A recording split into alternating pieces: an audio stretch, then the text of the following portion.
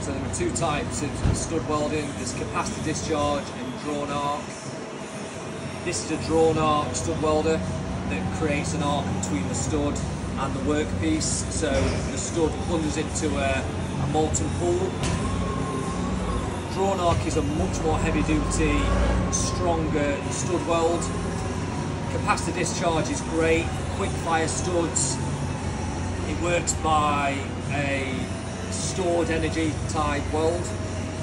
Again, good for small studs. But this is a 1250 amp machine. It runs off a 415 volt supply, and I'm going to show you how it works. So we've got it set up for M8 on the gun. This springs in and out. You have to make sure that it springs back, so this is a spring tension. We've got the M8 collet sat in there. This is all configured for M8. So the insulator will then sit in there, which I'm going to show you. So this is an M8 stud. I'm just going to sit it in.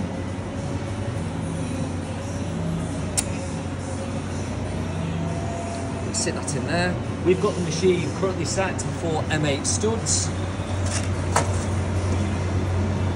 Don't set the power too high where spatter can be created. If you are getting spatter, you've set it too high, and this is how you do it.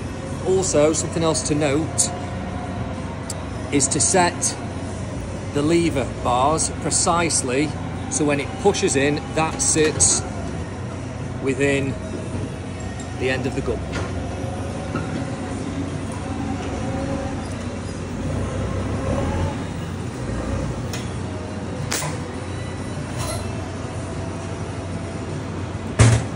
You then have to do the hammer test.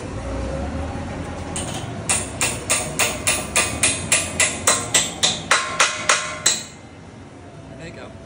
And that's our rental drawn arc stud welder, available here at Spectrum Welding.